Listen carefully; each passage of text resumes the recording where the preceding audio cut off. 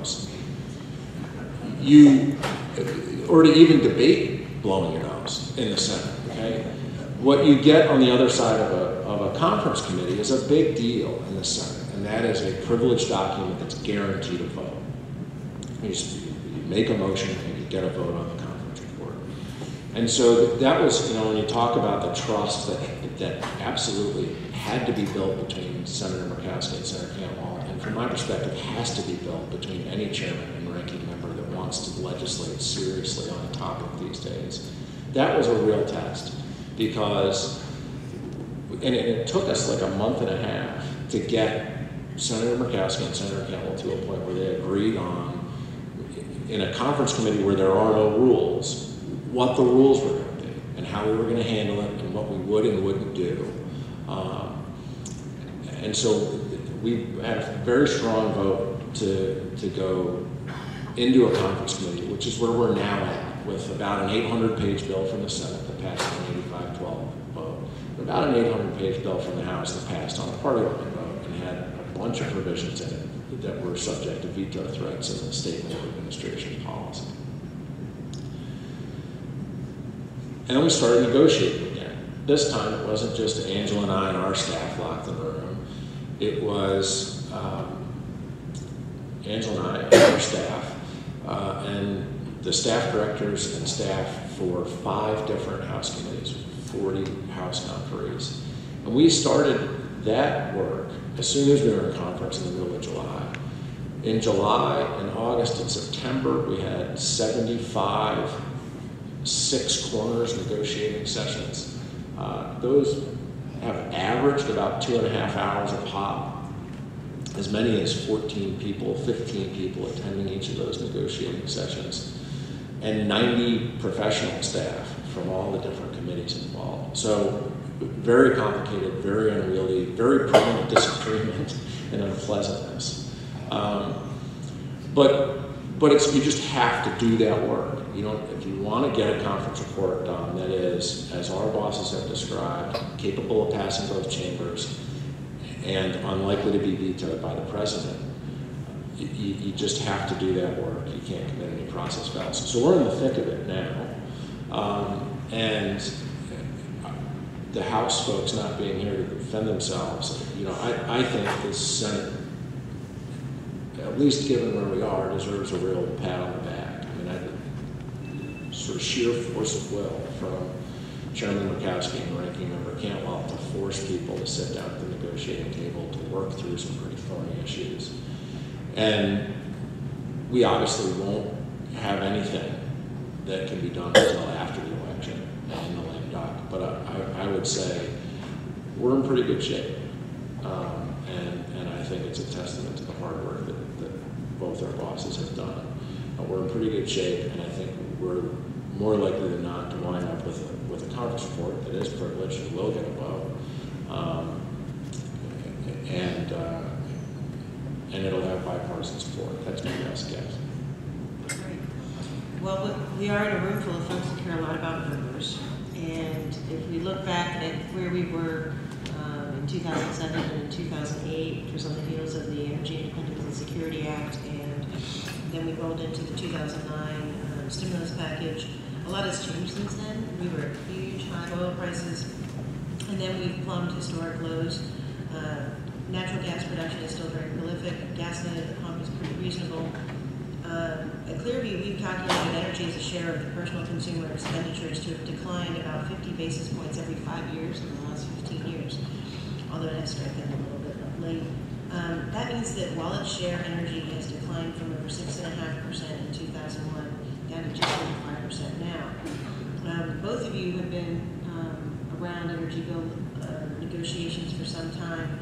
How does the less expensive energy environment sort of change the dynamic? Certainly concerns, as Colin mentioned earlier, about high energy prices can sometimes unify folks in a common direction. Where does these historic low energy prices leave conferees in sort of trying to make things work, and what are the priorities in a low price environment that you don't have in a high price environment? You talked for a while. Yeah, absolutely. I think it's a double-edged sword. as it relates to how you gather legislative momentum. Certainly, energy is not viewed on Capitol Hill at this time as a crisis, which often will provide the engine to get the unwieldy process working. However, I would also add that in high-price environments, you get an awful lot of bad ideas from the peanut gallery. So, as I said, it's a double-edged sword because on the one hand, we've had to sort of manufacture our momentum by running a very regular order process and actually sort of pulling the thread for our members on how dramatically different the world looks today than it did the last time we legislated. That's been a slower process, obviously, and it's taken a lot more, shoe leather to articulate. Like, look at the level of penetration of renewables. Look at the production, curves as it relates to natural gas. We got to do something about this as it relates to investing in our infrastructure because we are experiencing, different impacts on different energy verticals as it relates to infrastructure congestion and things of that nature. So it's taken a little bit more effort, but at the same time, I think it allows us to have a more sober conversation about some of the long-term priorities that we have all identified as it relates to moving forward on energy policy. Yeah, I think that's right. The really interesting contrast for me as it relates to energy policy in a low-price environment is between the executive branch rulemakings on the one hand and our efforts to legislate on the other. The sort of cruel irony from my perspective of the domestic success in boosting production is that it's created a low price environment that makes it easier to oppose and this, Angela and I may be come from different perspectives on this, okay? But those low prices make it easier to impose regulations that are costly and difficult to comply with for the very industries that have created the low-cost environment. And so I don't think the effect of the low-cost environment on policy considerations is nearly as interesting in terms of the work that we've been doing as it is in the context of rulemakings from the administration. On the legislative side, I think Angela's right. It allows you to be a little bit more forward-looking. It allows you to be, it forces you to manufacture your own momentum for sure and to not commit any process fouls because, of course, you're not responding to a crisis. You don't have an excuse to cut corners. The other benefit, frankly, on the legislative side is it makes it easier to avoid really dumb ideas. I mean, you won't find a Synfuels corporation in the Energy Policy Modernization Act of 2016. We are not panicked. We are not berated every day about why we haven't done something to lower gasoline prices. And that is a different experience than I think a lot of folks in our situations have had in assembling energy bills over the years. And I think it's preferable because, again, the likelihood that you screw something up or you advance what feels like a very good idea only to find out that it was a horrible idea, the odds of all that go down significantly. So I think it's a net positive to be legislating in this environment as opposed to a high price environment. Great. I want to jump on you mentioned infrastructure now twice. It's something near and dear to my heart, and mostly because I've been on the Alta-Code Access all the time channel. But I'm not starting there. What I'd like to do actually is talk about how the House and the Senate are looking at infrastructure. Both bills contain provisions that would push FERC along in its environmental review. In particular, the most jurisdictional asset, of course, is natural gas pipelines and LNG facilities as well as hydro facilities. Maybe what I'd like to do is explore a little bit, and maybe we'll start with Colin just for fun, is when your side says infrastructure. What does that mean? You know, what are the priorities when it comes to infrastructure that the members of the caucus on the Republican side think about, and then like Angela talk about what infrastructure means on the Democrat side? Yeah, I mean, it means a lot, is the short version, to different members, and there's diversity of opinion within the Republican conference on this. I think for Senator Murkowski, she's consistently focused on the reliability of the energy supply, the affordability of the energy supply, the cleanliness of the energy supply, the diversity of the energy supply. And you can't get at any of those issues, and it's very difficult to improve the situation as it relates to affordability, reliability, diversity, and cleanliness, unless you have an infrastructure that is robust and modern and capable of delivering energy to consumers. So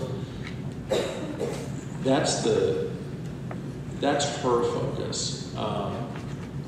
In other realms, infrastructure is just a good excuse to have a fight. I mean, as I said earlier, you know, we started the Congress with this Keystone XL fight. The Dakota Access situation has been a challenging one. All of it tends to get back to fairly understandable reactions to folks who live near the infrastructure that's being built and who benefits from it, who covers the costs associated with it.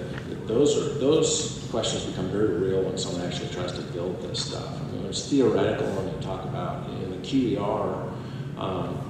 It was a very good document, but of course it didn't. The one shortcoming is, from my perspective, or one of the shortcomings, it didn't provide a roadmap for dealing with these local challenges that materialize when you try to actually build something. And so I think from Senator Murkowski's perspective, addressing infrastructure is important. It's also very difficult. And if you lose sight of that, you're going to hit a bit of a brick wall, whether you're a project proponent or you're a legislator. I will say, so how does that manifest itself for her? I mean, in the policy realm, it manifests itself as an insistence upon not stranding capital and not leaving companies and people who want to invest in the United States, whether that's for infrastructure or production or storage or delivery, all of which implicates infrastructure, not stranding the capital of people that want to or are willing to invest in the United States. And so, that's an area on infrastructure where there is some common ground, so long as you recognize the answer might be no. It's not really a winner from a policy perspective to say the answer's got to be yes, and you have to say yes to the project proponents as soon as humanly possible. There are situations where the environmental outcome associated with building infrastructure and engaging in production are unacceptable to some critical mass of constituents or legislators or other stakeholders. But to the extent that we've been looking for common ground on these issues, whether it's pipelines, transmission lines, generating assets, and the like, I think what you'll see in the energy bill that we're working on is an emphasis on starting to improve the permitting process so that project proponents are receiving a more timely answer, whether the answer is yes or no. And that they're not left flapping away in terms of the project that they're advocating for and the investments they're trying to make. All right, yeah, so you articulated at the outset, three major sort of categories of infrastructure that we're dealing with: LNG, hydro, and pipelines. And I think, yeah, effort anyway, I don't know. And I think, our approach to that, rolling into this debate was essentially, listen, we can be for common sense process reforms, but when you get into legislating over the top of existing environmental standards, that's where our lines sort of start to harden.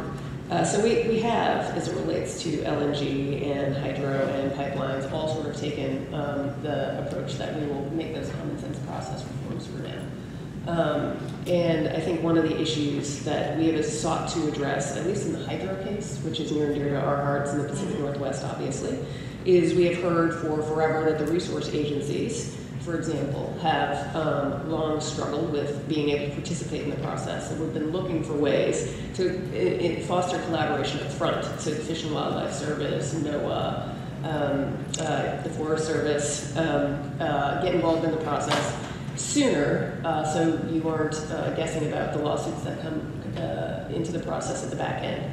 So there are those kinds of process reforms that we've been focused on. You asked at the outset, when our bosses think about infrastructure, what kind of infrastructure are they talking about? I think on our side of the aisle, there's a tremendous focus right now on what people see as inevitable enhanced electrification of the economy. And also, we don't exactly know how the electric generating fleet is going to shake out, given all of these different cross currents right now between the increase in natural gas, challenges to the nuclear fleet, uneven penetrations of renewables across different geographies in the country. I know from my boss's perspective, driving investment into the distribution system to make that a more flexible platform and the grid as a platform as a whole is really at the top of the list. How you do that is challenging because it is not just regulatory, but also involves the tax side of the house. And so, and for example, we've had in the probably not yet ready for prime time category, we've had folks on our side of the aisle propose things like a federal energy storage standard under PURPA. That is a policy that is premature because we're still developing the technology. So our approach to this has been sort of twofold. One, make the investments on the R&D side to drive down the costs of some of these new components of the grid system that are going to make it a more flexible platform going forward.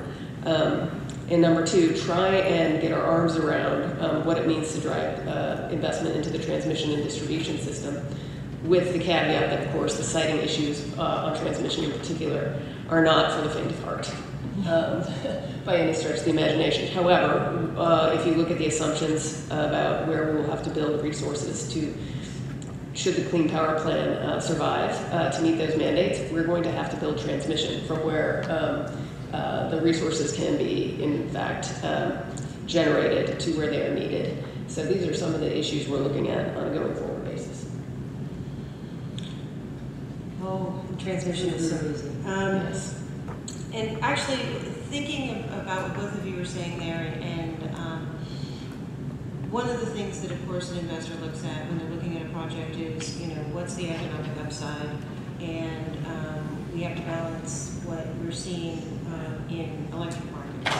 And I know that having followed around with I followed Power Pipes Evolution, so on the electric side, many states have turned to their regional transmission organizations to talk about, how they can deal with managing their resources, whether it's potential compliance with the Clean Power Plan, whether it's just managing how they're going to redeploy their assets with, newly available natural gas, some incredible initiatives on utility scale renewables. I know that Angela Senator Cantwell has, you mentioned it earlier, long been concerned about the efficacy of FERC jurisdictional wholesale markets, and a couple of us have some pretty ugly t-shirts from that group. Both energy bills, of course, on the House side as well, ask FERC to get back to Congress regarding the functioning and the performance of capacity markets and the wholesale markets in general. This year, especially, this Congress, looking at what members were talking about when those issues were aired in committee development of the bill, what were some of the issues that folks are concerned about now? Again, we've got low prices for energy inputs. Has the debate changed since 2000, and what are folks' priorities now when they look at what they'd like to see in terms of FERC markets getting better? Yeah. Oh yes, the world has changed since then, for sure. I mean, on the capacity market question in particular, I think the trouble spots have really just looking at the members of our committee and in the Senate who've been concerned, are really in, as you know, New England, New York, and to a lesser extent, PJM. And the real question before us is whether the capacity markets are actually producing the build out of the infrastructure needed to meet those capacity constraints. So there have been a lot of concerns in, I think, southeastern New England and the lower Hudson Valley and the New York ISO has been a particular concern of Senator Schumer and others. There's been less talk about the PJM market thus far, but we're beginning to hear the rumblings of the renewables developers and that the new market rules are going to prioritize existing base load, including fossil and nuclear. We'll see how that all shakes out. But one of the reasons what you see in the bill are studies is because we know what we don't know, and it is true that even charitably speaking, we haven't legislated on electricity policy for serious since 2005. In 2007, we did a lot of good things. I see John Jemison here, who worked on a lot of these issues as well in the R&D space around the grid, smart grid, and the promise of that. But we really haven't dug into these issues for some time. And far be it for me to give the House much credit for just about anything, but the House Energy and Commerce Committee Subcommittee on Energy actually held a hearing in September trying to get into the deep begin to educate the members about why does the Federal Power Act exist, why does the Public Utility Regulatory Policy Act exist, how is technology forcing a change in the regulatory paradigm, which I think are some of the fundamental questions we need to get our arms around. There are a lot of members, Senator Markey and others, my boss, who worked in technology, or were there when the Telecom Act was written way back in the day, who look at this as an analogy to what's happened in the telecom sector. That analogy holds in some sense and also falls apart in others. And so we really sort of need to get up the learning curve and also just figure out what's happening in these markets and if they're delivering on the promise and the cost-benefit analysis associated with these things. Colin, on your side, what are the concerns? I know that Republican. Yeah, I think Angela's right. You need to better inform the conversation as compared to where it currently stands. And that's why in the bill we've written, we have a requirement that transmission organizations report in for sort of a consistent basis as to how these markets are operating. And I think the most likely outcome is that information will be used for a subsequent attempt to look at the Federal Power Act and some of these other issues. But we've got a down payment on that process in the bill that we're working on now. We also have, some New England members had asked the Government Accountability Office, and our bosses joined in asking the Government Accountability Office, and that work has all now been merged. So you have GAO spending a lot of time also investigating on a parallel track the operation of these markets. And I think that's the safest thing to do right now. I mean, there are a lot of different outcomes that folks are seeking as it relates to the rules in these markets and the operation of these markets, whether that's state level renewable portfolio standards and dealing with the effect they're having on the markets, or a desire to have energy be as affordable as possible, because that keeps people happy. Certainly on the more political end of the spectrum, it's a safer place to be if energy is affordable than if it's expensive. I will say though, beyond all the studying that's currently underway on some very complicated market-based questions, Senator Murkowski and Senator Campbell have weighed in pretty proactively in areas where they see problems emerging. And so one of those was this private cause of action, citizen suits under the Commodity Exchange Act, which has kind of kicked this FERC versus CFTC conversation that's played out for years now.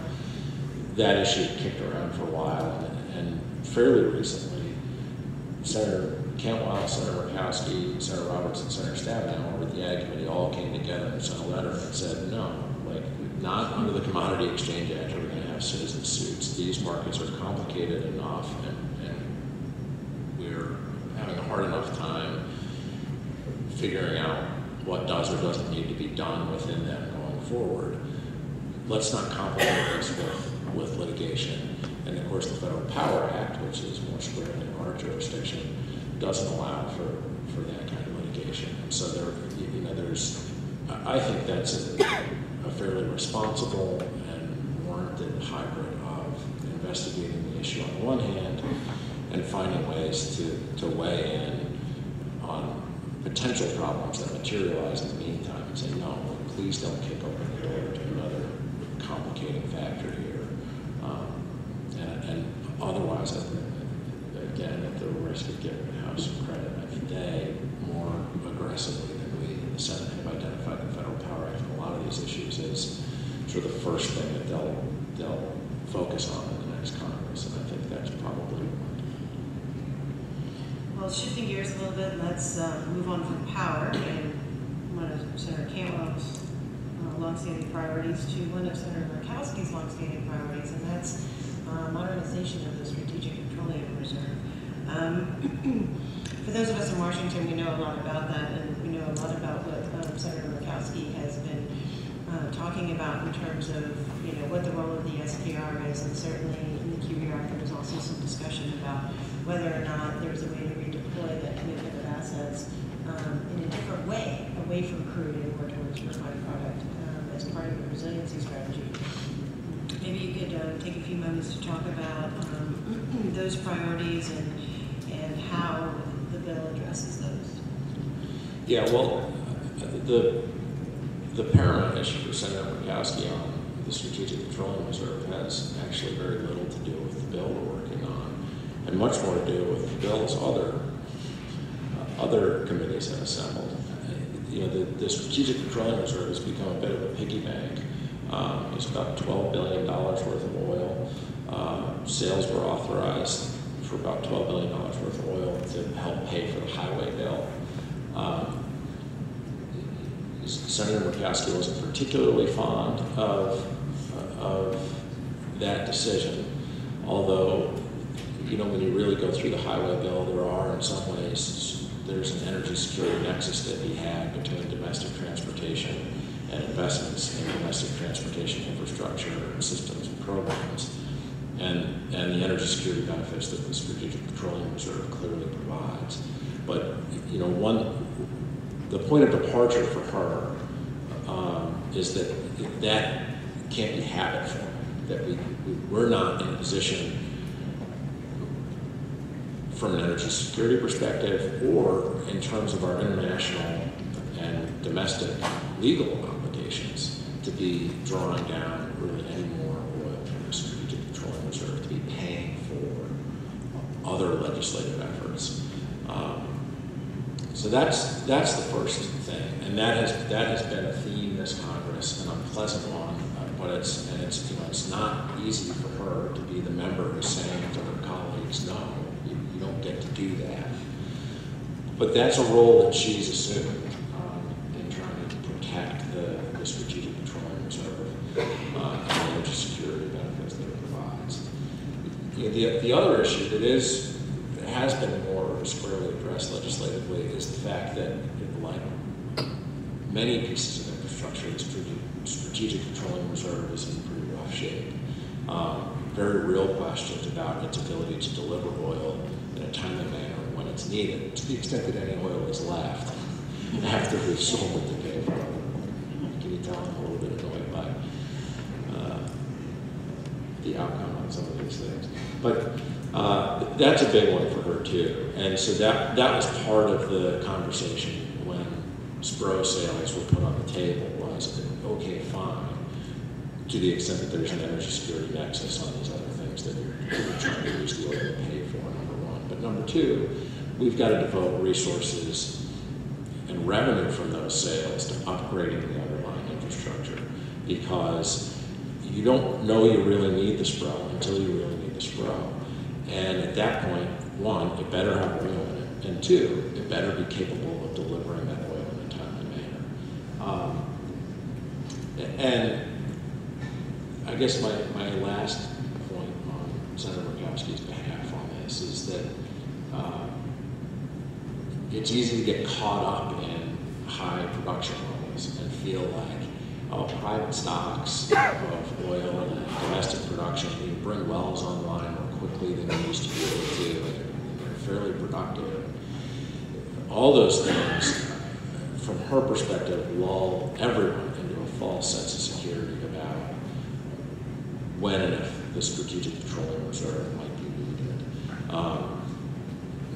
Even if you're self-sufficient in producing a lot of the energy resources that are consumed in the United States, because of some of the regulatory activity that I alluded to earlier. I mean, the issues associated with energy security aren't just, international incidents that reduce the flow of oil we'd otherwise import into the United States. From Senator Murkowski's perspective, we need to be just as concerned about the effect that some of the regulatory activity we're seeing is having on our ability to produce these resources domestically.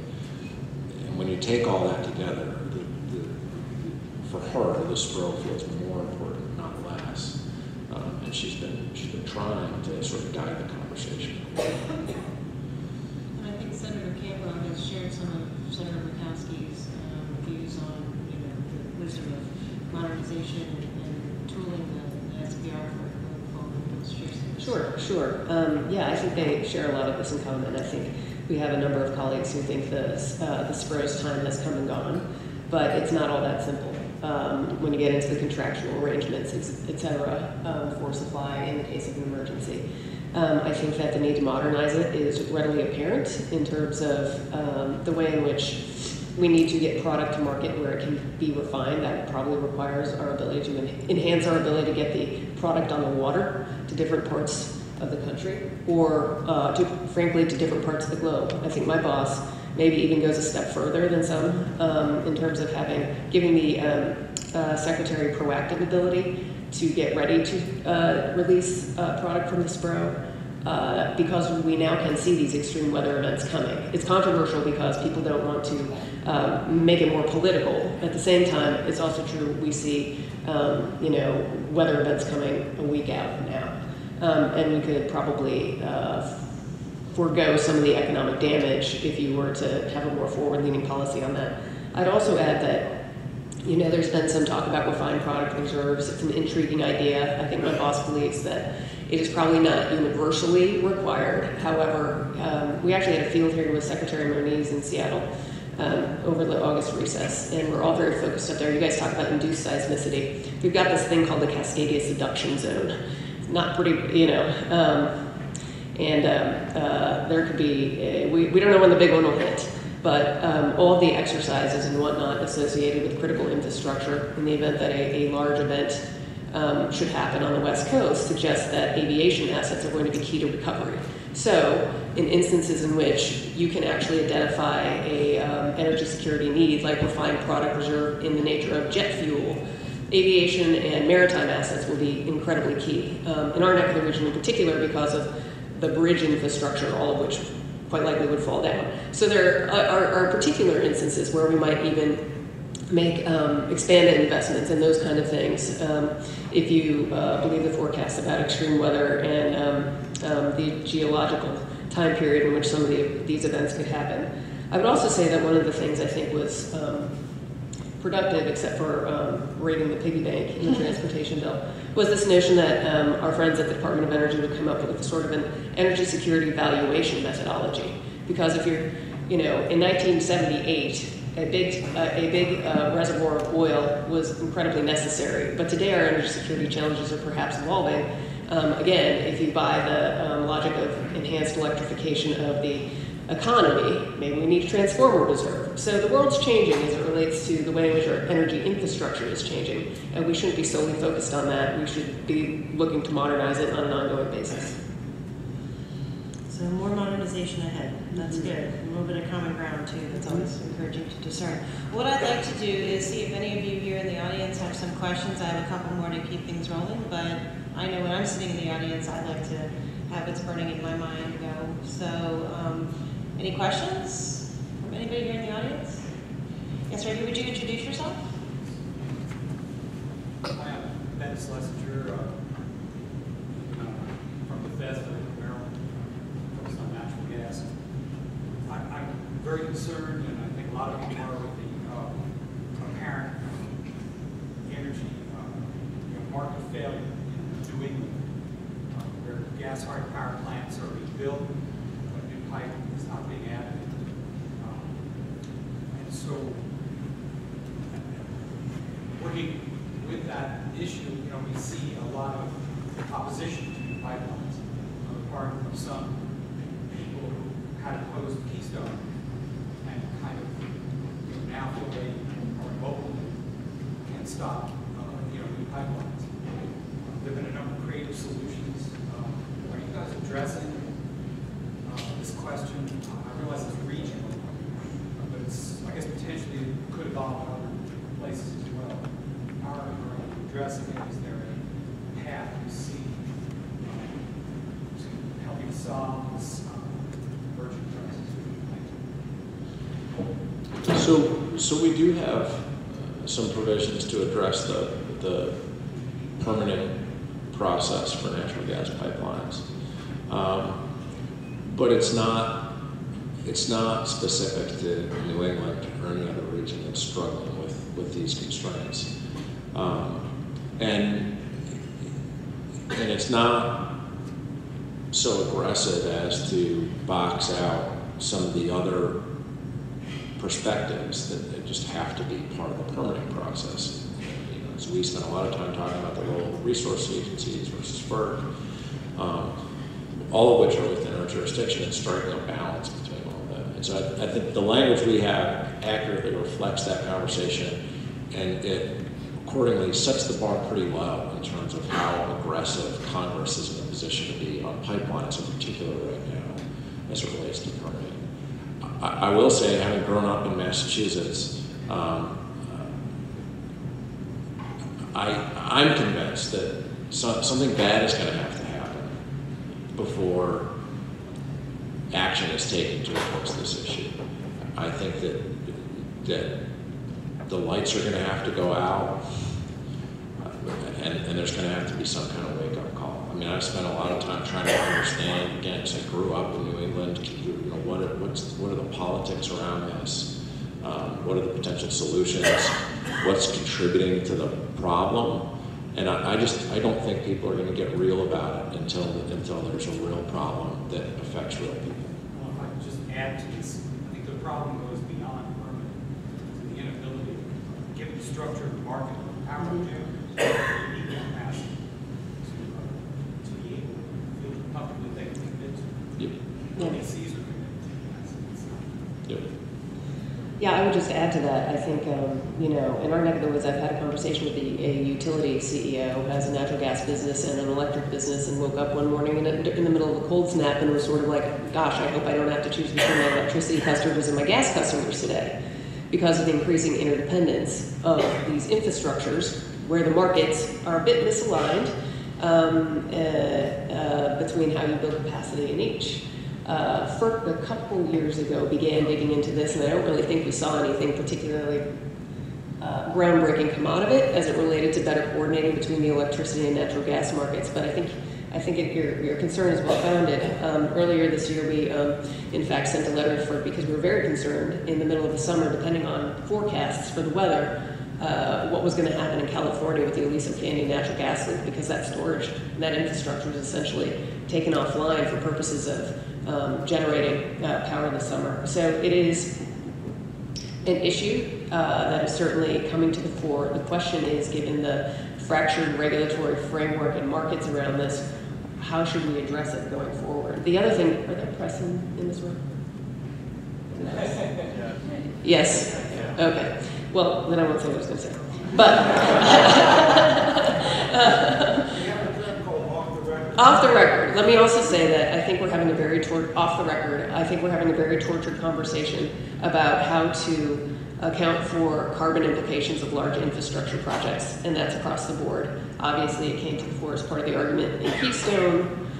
That wasn't why everybody necessarily opposed Keystone who opposed it. We recently saw EPA taking issue with a natural gas pipeline that FERC was moving ahead on because of the carbon footprint potentially of that natural gas pipeline. There's been new guidance issued by CEQ just in the past few months that gives guidance to agencies about how they're supposed to actually take that into account. But it's really still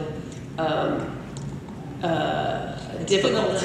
Yes, Yeah. very much so, very much so. So you're seeing all this sort of constituent, grassroots level angst about building anything. At the same time, it's probably not a realistic strategy to oppose every piece of infrastructure that needs to get built. So a lot of things to consider in this whole dynamic.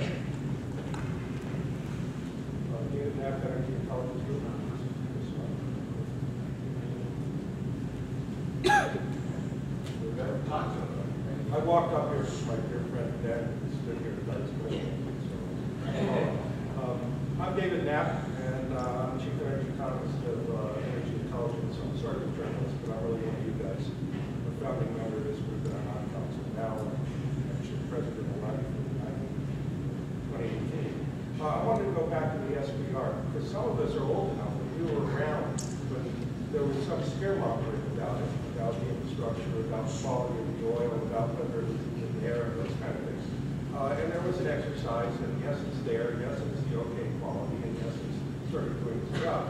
Clearly, you're both right that the job has changed, but the idea that the piggy bank, once you open it, is broken. It doesn't get opened with a hammer. You can sort of shake things out of as needed. And as a former official of the International Energy Agency, they consider, and I think we consider, that that has rules in it which will be honored no matter what the leak is to the highway fund or other places like that. Reconsidering how we want to use it, what our role is in terms of global energy security and all that, is obviously something that demands attention, and there should be some guidance on that bill, in the bill, as long as it renews the commitment, which is there until it goes away, to the Energy Policy Act, or whatever the founding of the United Nations. So I just want to give an alternative view that the SPR is not going to let it go away. It shouldn't go away. But certainly, when we're this far above what our obligations are with international treaty, not that the world is any safer than it was, but there certainly is a lot more oil. So that is one way to look at this. I was wondering if either of you have any strong objections to that. In general, no. I think, however, there's a delta between our international treaty obligations and then the capacity of the SPRO, because we added it onto it, I believe, during the Bush administration. And it's kind of an irrevocable decision when you get below a certain level, even if it's above the 90-day requirement, because of the need to service and potentially close caverns. And so, yeah. And so we just need to understand both the math and the actual infrastructure impacts, right? So. Yeah. Could you turn and face the crowd when you speak? That would help us. Yeah. All I would add is to reinforce my comment earlier that these things are habit forming. That if this strategic petroleum reserve starts to be viewed by legislators as a pay for and not an energy security asset, we have a real problem on our hands. So I'm Seth Blumsack from Penn State University. Okay, I'll stand here and I'll face the audience and everybody can hear me. First panel, we're working out the kinks. Does that work? Oh, that's right. Okay. All right. It's good to see your smiling face towards the crowd anyways. It's awkward. So I was at a conference a couple of years ago with the CEOs of kind of the major northeastern ISOs, so PJM in New York and New England, and us being geeky academics, we asked them what kept them up at night, and we all expected them to say wind. And they, to a man, because they were all men, said natural gas. And so, Colin, to your point, I think that this kind of polar vortex episode a couple of years ago actually did serve as kind of a wake-up call, even though we didn't have massive interruptions related to that. And what the CEOs of PJM and New York and New England told us was that this event really got them to think about the value of fuel diversity, which I think, I don't remember who on the panel mentioned it, but they were really struggling with how they were going to integrate it into the market structures that they had to work with. So they, as grid operators, had the value of this, but they couldn't quite figure out how to get that value reflected in market decisions. And so the panel brought up fuel diversity and then said nothing about it, which I guess I would like to ask the panel how the Congress is thinking about fuel diversity and what role the Congress can even play in encouraging it or ensuring it. Who should be in charge of this? Okay, we have 5 minutes until the end of the panel. Big question. So, yeah, I'll try to give you a short answer. I mean, the CEOs of those transmission organizations are probably, they've got to be at or near the top of the list of folks who can diagnose these problems. They are not empowered to do anything about them. And so that's got to be a phenomenally frustrating situation to be in.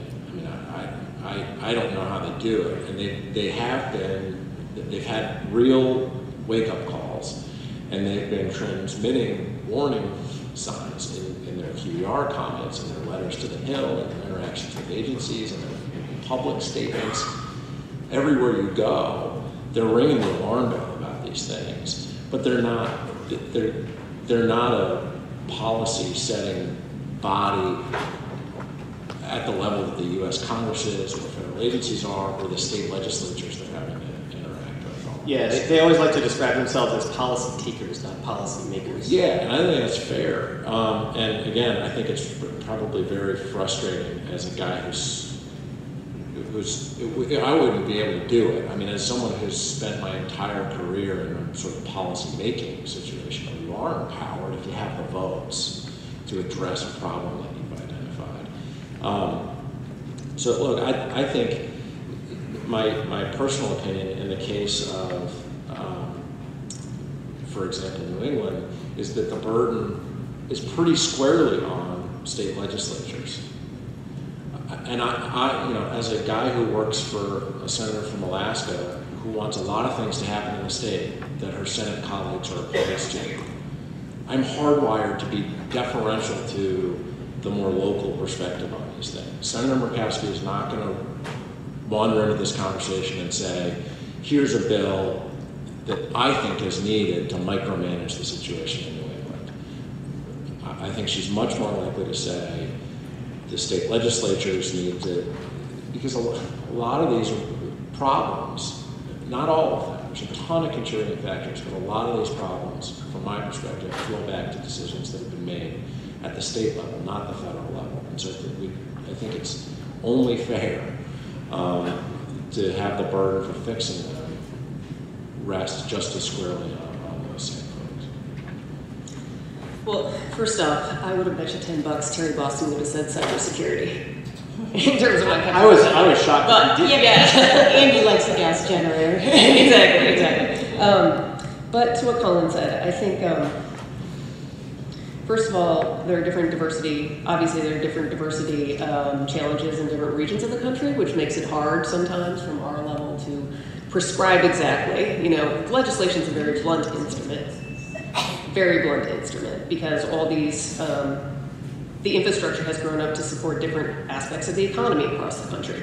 We talked about the aluminum industry in World War II till the cows come home in the Pacific Northwest and how that's now powering our data-intensive economy. But we have like a minute. So, you know, I think going back to some of the conversation we were having earlier, Colin mentioned the primacy of the states in many of these conversations. I think one of the challenges is how do we imbue this discussion with more regionalization? Insofar as if you talk to folks in California or Arizona, really clean power plant compliance stuff, like how they comply has to do with what's happening in the neighboring state, and they don't control it, right?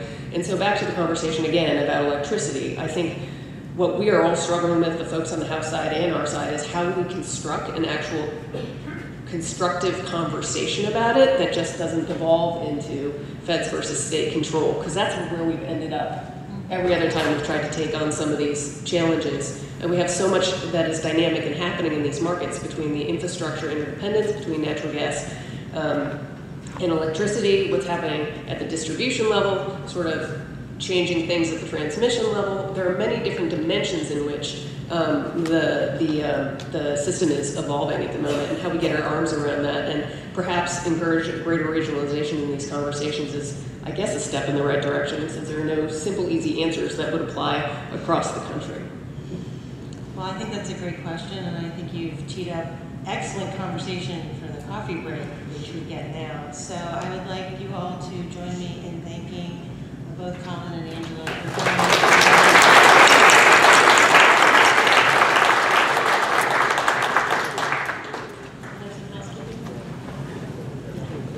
Don't go anywhere, Ron's got some housekeeping.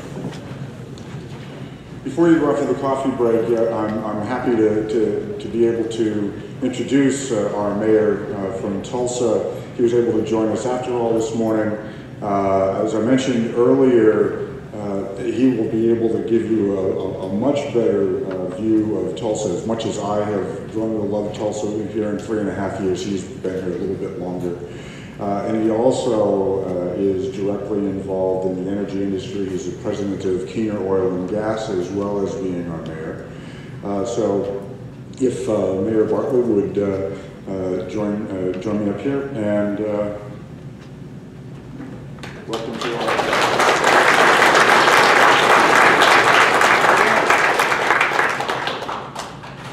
I have about a 20-minute discussion.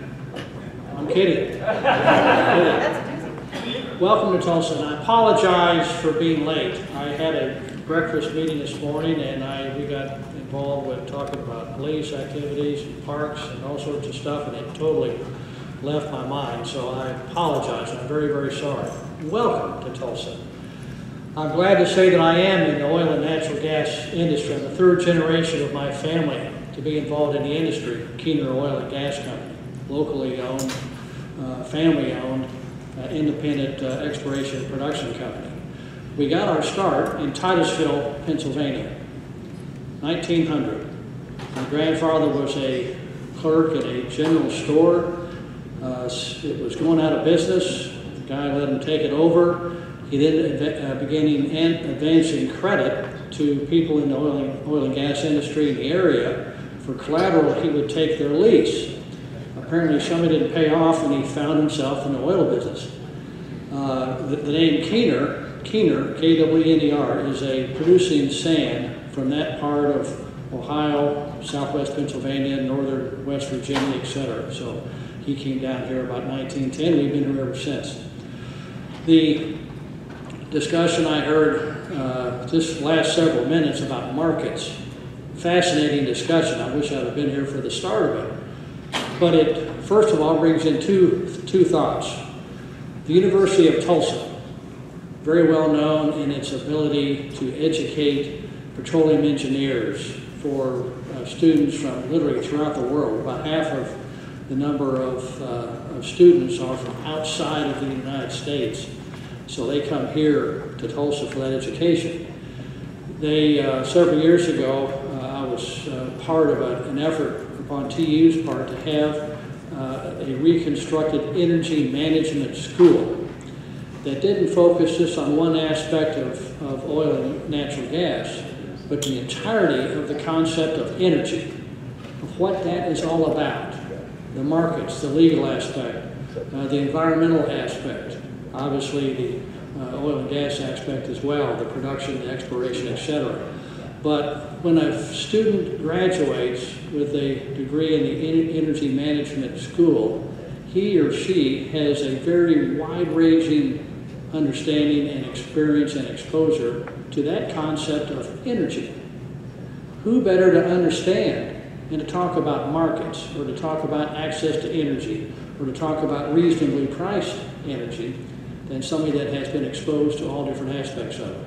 So that's why I think the University of Tulsa is well positioned, and they welcome you here. I know they're a major sponsor of this organization. As far as the economics go, when I go to other parts of this country, and helped wave the flag for Tulsa, Oklahoma, to talk about why they should come to Tulsa to relocate their company here, etc. I point to the economics, especially in today's environment when the price of oil and natural gas are very low, although it's both are improving a bit. But when companies are stressed, when the equity providers are stressed, they look for ways to save money, and unfortunately, many times that means laying a lot of people off. And that's very detrimental, obviously, to that person's family, and to the future of the company.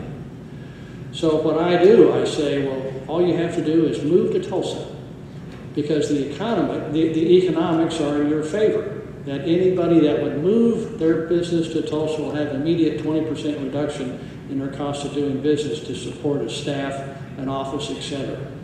And that's compared to Houston, Dallas, Denver, even Oklahoma City in many ways.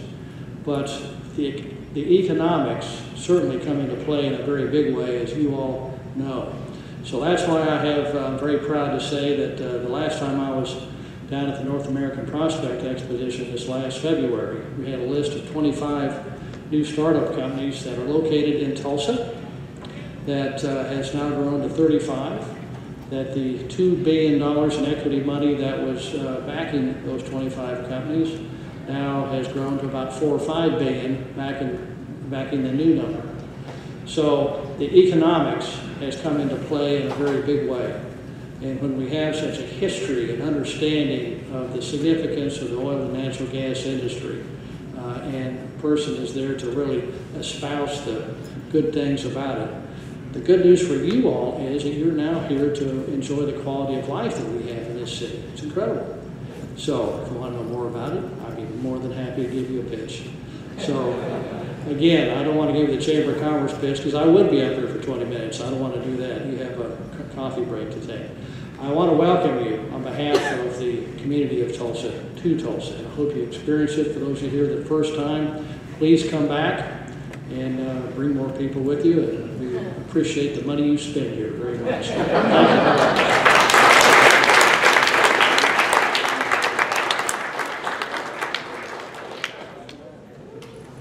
From your coffee break.